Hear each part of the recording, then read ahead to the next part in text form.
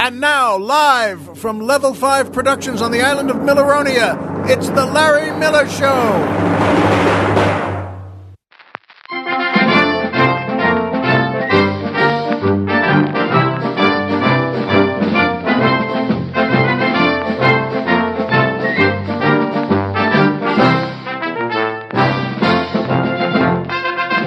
Good evening, Mr. and Mrs. America, and everyone who really wants to have a great dinner with their kids.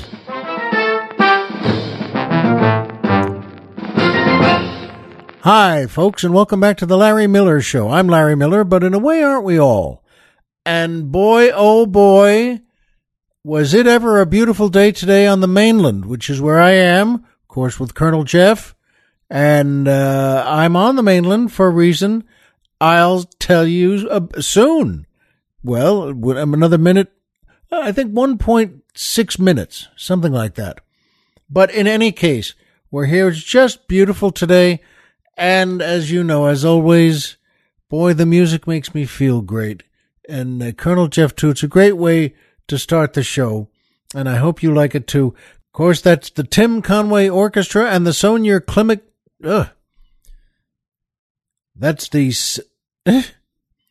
That's the Tim Conway Orchestra and the Sonia Klimek Dancers, featuring boy tenor Brad Simpson asking the musical question, since there are no drinking holidays in America, is there such a day on Milleronia? And if so, is it called St. Geminus Day? Well, heck of a question, Brad. And by the way, let me just tell you and explain that Brad picking that name was wonderful, because on the Larry Miller Drinking Society cards, it has, coming out of my life, the real living on the road. When you're on the road and you're doing a bunch of shows, and I would, on the night the show was closing in town, where whatever hotel I was staying at, which was, of course, the best, but wherever I was, I would get back to the hotel and wash up, take my suit off, and put on some comfy clothes, and go back downstairs to the bar with whatever book I had brought with me. And it was, of course, late there, but there was always going to be 40 minutes left to have a drink and read a little bit in the bar. And I really liked that, and I really looked forward to it, and I would always order a double. And I'm telling you, I don't recall any time when they gave me what I would call, in any hotel, when they gave me what I would call a double. What you would call a double, which is, well, the kind of drink a fellow likes to pick up. And it's not something, where it's a stuck serving, where it's only a certain amount. And it just, you look at it on just a couple of cubes of ice and you think, no, why do I have to do this? They can't do better than this. And I always wanted to say, hey, excuse me, do you call this a double? And that was a little tart, a little annoying, and I was capable of it, don't get me wrong. But, it's late. I'm there. I just came round to the bar. I had 2 or 3 terrific shows that I was very happy with. And the next day I would be leaving that hotel for parts unknown. And, well, I had my book with me, and I wanted a drink. Maybe 2, but I wanted a drink that you could call a drink. And that's why when Colonel Jeff and I started putting our show together and wanting to set up the Larry Miller Drinking Society, I wanted to have, I thought that was a great thing of, hey, you call this a double? And because we wanted it to be a little more elegant, a little classy, we decided to say that in Latin. And I went on the air for our next show and told everyone, you told all the folks listening, all the fans, that, hey, somebody out there must be a good student of Latin and speaks it and knows how to write everything. So would you please send us, how do you say, you call that a double in Latin? And we got a number of them because, and they were all different because apparently there's no, 2,000 years ago, there was no word for a double. Not the slang word we might use, whether we're on the road or not. But I mean, that was, so the one we picked was a great one. Nominum quid geminis, which is, well, Latin for, you call that a double? And so that's what Brad meant by saying that. The question was, since there are no drinking holidays in America, is there such a day on Milleronia? And if so, is it called St. Geminis Day? Heck of a question. And see, by the way, to let you know, Brad, and everyone out there are 3 big holidays on Milleronia. Spring Blossom Day for Larry, where all the beautiful young women get to walk by me on my throne in a line and kiss my hand. There's a Winter Festival Day for Larry, where all the beautiful young women get to walk by me on my throne and kiss my other hand. And yes, Brad, we have our one big drinking holiday, and you guessed it, St. Geminis Day for Larry, where, take a guess, yes, all the beautiful young women get to walk by me on my throne, walking like Groucho, bent over with a cigar. Now, you may wonder, well, why? Why that? Well, I had each of my hands kissed on the holidays, and I love Groucho, so why not? Why the heck not, folks? Anyway, Brad, good question. Since there are no drinking holidays in America, is there such a day on Milleronia? And if so, is it called St. Geminis Day? Yes, there is, Brad. And yes, it is called St. Geminis Day for Larry. And it's worth mentioning, to say the least, there are thoughts after life, obituaries for, well, Tim Conway, whom I haven't mentioned yet. And boy, oh boy, it's talk about someone worth tipping a hat to. A terrific talent and performer. My first contact with him was as Ensign Parker on McHale's Navy. And he was pretty terrific on that. They all were. It was a very good show led by the great Ernest Borgnine. And anyway, Tim Conway, as you know, of course, at this point has passed away and did so much great work. And this is a tip of the hat to him. And today we lost Dr. John, the great Dr. John. And the word great has never been better used.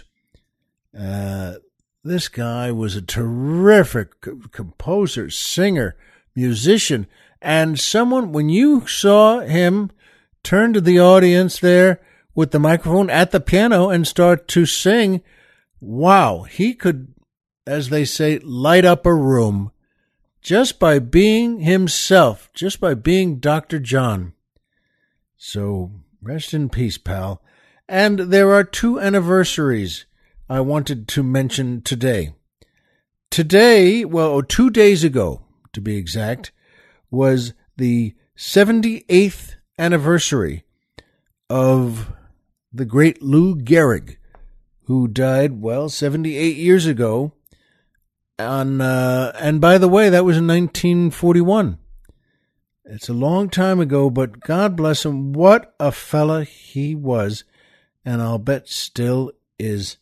And so today is also the anniversary of something else, the passing of the 19th Amendment, which, is very important, pretty good. That's the amendment that gave women the right to vote. And, that's certainly worth something saying about on the Larry Miller Show. And by Amazon. That's right, Amazon, the great company Amazon.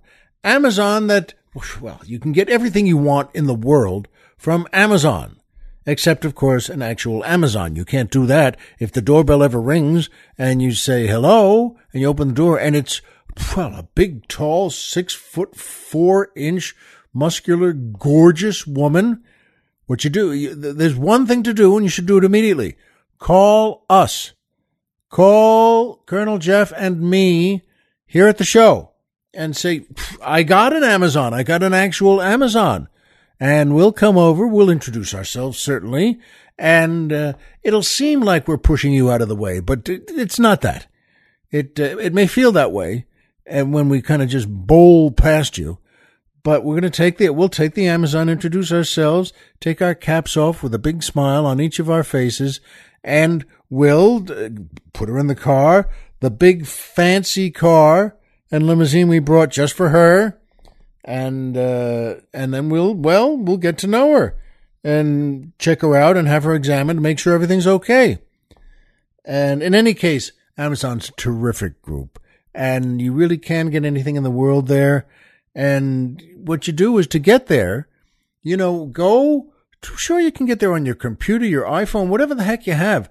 You can get right to Amazon, but don't bother with that. Don't work your way into a froth just trying to get there.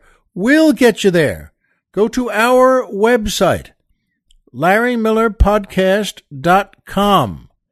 Who's on the mountain? Tom Mix. Da da da da da da da. Sorry, I think I'm laughing at myself there. That was me doing that. And a good idea for Colonel Jeffs, and another why the heck not, folks. So what to do is go to our website. We have a banner there that says Amazon. Click our banner. Don't worry about a thing. Click the banner and then go take a nap. Put yourself back on your lazy boy chair. And you don't even need to make a big sandwich and put a couple of cold beers next to you on the little table in the den. Just put your head back, tip your whole self back, and take a nap. And we'll get you to Amazon. In any case, we like them a lot, and we're glad they like us. And you know what? That brings me to my favorite part of the show, the joke of the week. This is a good one. It made both me and the Colonel laugh, and, well, I hope you like it too. An Englishman is strolling, and he's in Wales visiting, and he walks past, well, a little farm, a private farm, and he sees a fella out there, a Welshman. So he strolls right onto the farm and walks up to the Welshman and says, well, you've got a nice place here. Is that your dog? Yes, it is, and may I talk to him? And the Welshman says, dog don't talk. And the Englishman says, all right. And he just turns to the dog and says, well, how are you doing? And the dog immediately says, pretty good, thanks. And the Welshman almost flips out. The dog spoke. And then the Englishman says to him, is this your owner here? And the dog says, yep. And the Englishman says, how's it living with him? Is he all right? And the dog says, yeah, it's pretty good here. He walks me twice a day and feeds me good food. He gives me the run of the place, and I get to sleep on the couch. It's actually pretty good. And the guy says, all right, well, have a good day. And then the Englishman strolls over and sees a horse there and says to the Welshman, is that your horse? And Welshman is just still shocked and says, yup. And the Englishman says, may I talk to him?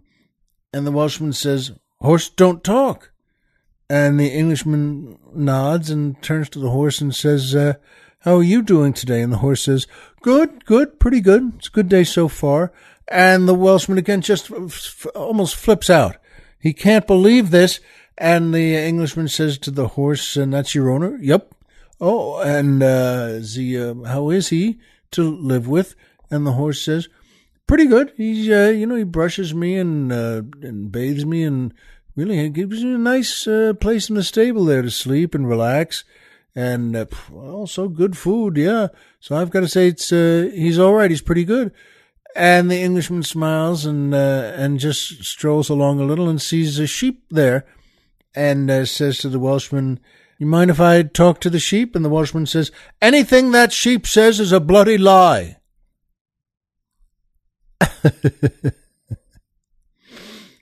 We got a kick out of that. Everything else amazes him, but just, hey, suddenly he's not kidding around with the sheep. In any case, as always, I hope you like that one. We both do here, and, well, keep it going.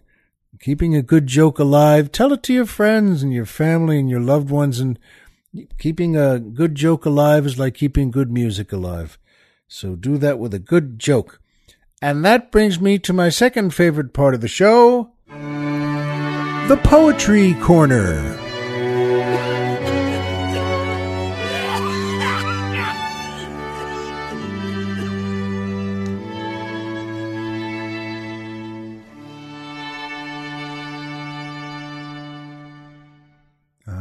There's nothing more beautiful than a good string quartet like that. And this is a fine poem by a great woman, Emily Dickinson. Lived from 1830 to 1886 and born and raised where I went to school in Amherst, Massachusetts. And she was thought of in Amherst, by the way, as a bit of an eccentric, very private woman and liked to wear white clothing. It doesn't sound so nuts to me, but who knows? And less than a dozen of her poems were published during her lifetime. That's interesting because, in fact, she wrote almost 1,800 poems in her whole life. Most were found by her sister after her death, and the sister worked hard to get them all published, like this one. It's called Nature, the Gentlest Mother by Emily Dickinson. Nature, the gentlest mother, impatient of no child, the feeblest or the waywardest, her admonition mild. In forest and the hill by traveller is heard, restraining rampant squirrel, or too impetuous bird. How fair her conversation, a summer afternoon, her household, her assembly, and when the sun goes down, her voice among the isles incites the timid prayer of the minutest cricket, the most unworthy flower. When all the children sleep, she turns as long away as will suffice to light her lamps, then bending from the sky, with infinite affection and infiniter care, her golden finger on her lip, wills silence everywhere. Isn't that lovely? Emily, you know what? You can wear all the white you want, and I bet you're wearing it now. Nature, the Gentlest Mother by Emily Dickinson. And that brings me to my third favorite part of the show, MMM, the Magic Movie Moment.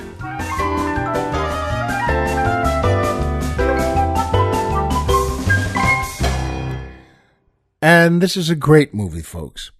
And it's made from a great book. This movie, well, the book was by John Steinbeck. And it's called The Grapes of Wrath. Film made in 1940. What a group that made this. Produced by Darrell F. Zanuck. Directed by John Ford. Starring Henry Fonda, Jane Darwell, John Carradine, Ward Bond, Charlie Grapewin, so many others. A great cast in this. And what a wonderful movie. It's, oh, folks. And the magic movie moment for me, which was difficult with this movie because there are so many in it. The scene that moves me so much every time I've seen it, with all the Joad family has gone through. It's near the end of the movie, and it's kind of a climax in a way. Tom Joad, Henry Fonda, is going to leave the camp and is going to have to run away because the authorities are after him.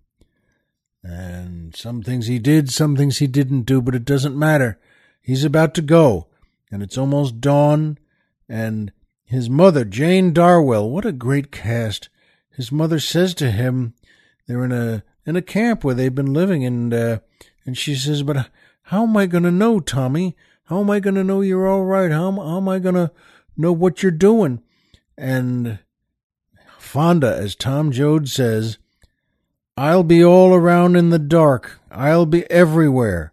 Wherever you can look, wherever there's a fight so hungry people can eat, I'll be there.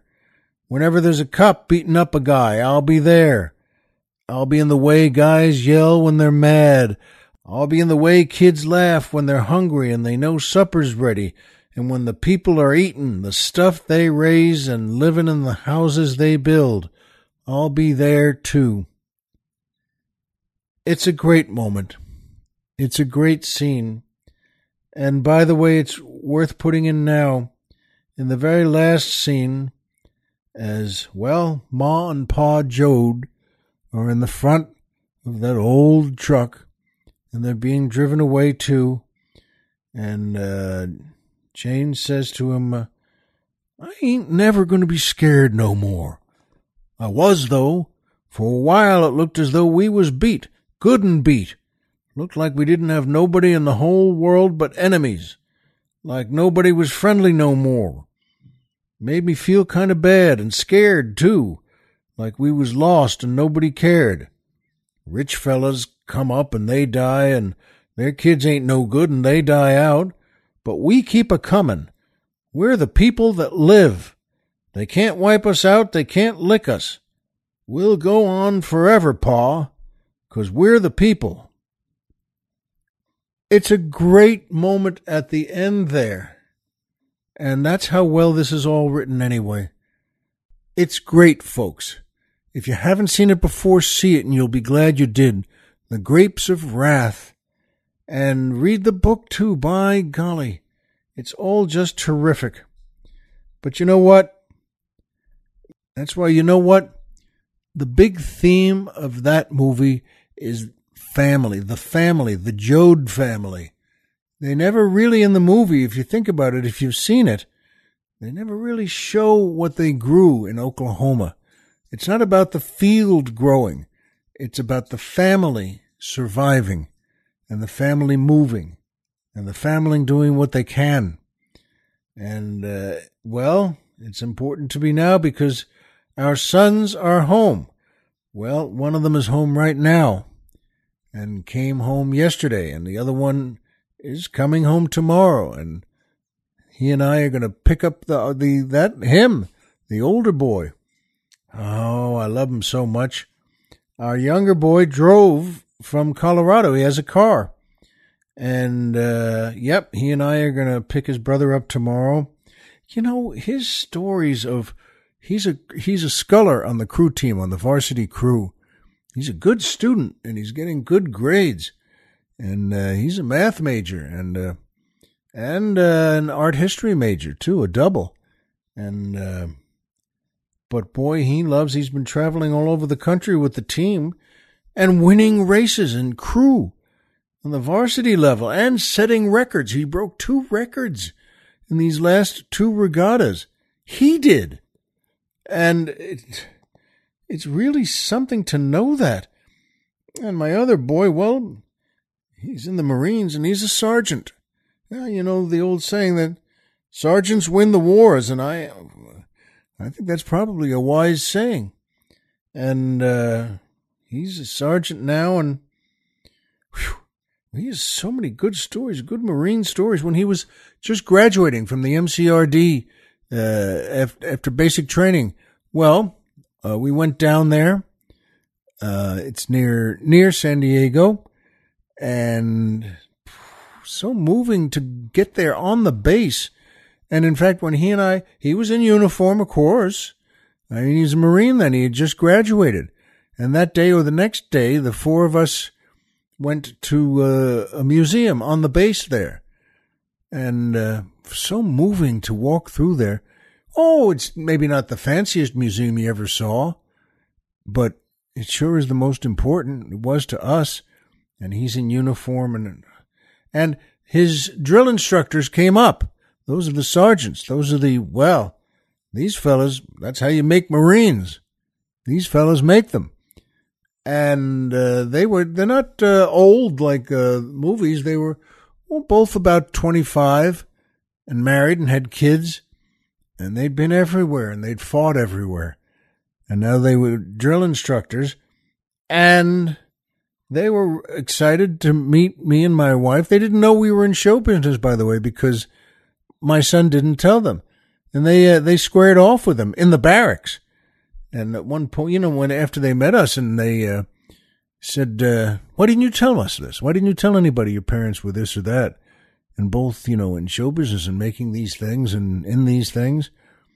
And, well, our kid said to him, I didn't want to be known as Hollywood Miller, I didn't want to be pigeonholed that way. And they looked at him and kind of just nodded. They got it. And he was right. And that day in the museum, these two walked up. And it's funny how they work. Well, in the service maybe, but especially Marines, they didn't say something to him like tension or anything like that. But as soon as I saw him, I was standing right next to him, and I saw him just instinctively, reflexively, and from the training, he straightened up at attention. And I saw his fingers curl a little bit at his sides. And he was, well, not taller maybe, but maybe a little taller. He was at attention. And my wife and I talked to the drill instructors, not for long, 5 or 10 minutes, and they were interested in this and that, and they thought it was, funny, and that we told them this story or that, or how this had worked out, and what so-and-so was like on a movie set, and after they were finished, they said, all right, well, we'll see you later, and then they just strolled off. Also didn't say to our kid, at ease, or do this. They just didn't say anything to him at all, which was interesting, and you felt it. And as soon as they walked away, I could feel my son just, went at ease and just let a breath out. And my wife and I looked at him, and he was looking after the sergeants, the drill instructors, and just looked puzzled and just blinked a bit. And my wife said to him, are you okay, honey? I mean, was it annoying? Did it bother you at all that we were just chatting with the drill instructors? And he said, no, that's fine. He said, I just never seen them smile. And both my wife and I we smiled and laughed and said, you know what? I think I know what you mean. Can you imagine that? His reaction of, he hadn't seen these fellas who were good men and tough as nails and good family men and terrific Marines. And I'd never seen them smile. But that's how you do it. That's how you make Marines. And oh boy. One night, in fact, he told us, because you see, you don't talk to them on the phone. They're not allowed to make phone calls. There's no TV. There are no computers. There's no emailing. There's nothing. That's intentional. They're in training. That's basic training. So there's nothing. No news, nothing. And that's for about 2 months. And you're allowed to write letters, though, and they can write you letters back. There's a letter and prayer time at night before sack time. And my wife had written him that that was when Robin Williams died. And she wrote that to him in a letter. And the place is silent. Nobody says anything there. That's part of the rules. And suddenly my son just reads that and bursts out, Robin Williams is dead? He just reacted and burst out with that. And everybody else, what? And the DIs came charging over. And charge is the right word there. And they said, what do? You know that this is not, that you're supposed to be quiet here for this and that. And he said, Mom just wrote me in a letter that Robin Williams was dead. And, well, they got that. They understood it, but no, you don't do that. You don't break that rule. So, even though they understood, he still had to attack the beach. That was a kind of a punishment for some of the trainees that, they're close enough. It's north of San Diego, and they're close enough Well, just a few miles away from the beach. So if somebody did something wrong, well, you had to attack the beach. That meant you get dressed, you put everything on and the boots and everything, get your rifle, everything. And with the rifle held at, in order arms, I think that is, out, about 4 inches from the chest at an angle. And you run and attack the beach. And you get to the beach there and attack it. And then turn around and back to the barracks, back to the base. So, and that's which, as you can guess, that's not easy. It doesn't sound easy to me. That's about a 6-mile run total with that rifle held out in front of you. It can't be easy to hold. But anyway, God bless him. He's a great Marine. And our younger son is a great student, a great athlete. And he and I are going to go get Sergeant Millard tomorrow and bring him home. And then, well, we'll be a family together again, too. And my wife is going to make us all a great lunch. It'll be a little later, I guess, but who cares? And she already knows what she wants to make for lunch and what she wants to make for dinner. And, wow, God bless her, she'd be a good drill instructor, too. She loves them very much, and she loves everybody here. And the doggies will give them big hugs. But, folks, that's what you really want in life. And I know it. And you and I know the same things. Homer is Homer, and Pluto is a planet. So remember, folks, as always, if you walked out of bed today and had a job to go to and a home to come back to and someone there who cares about you, folks, the game's over and you've won. And that's true for Marines and families and friends everywhere. Be well, folks, and we'll see you here next time.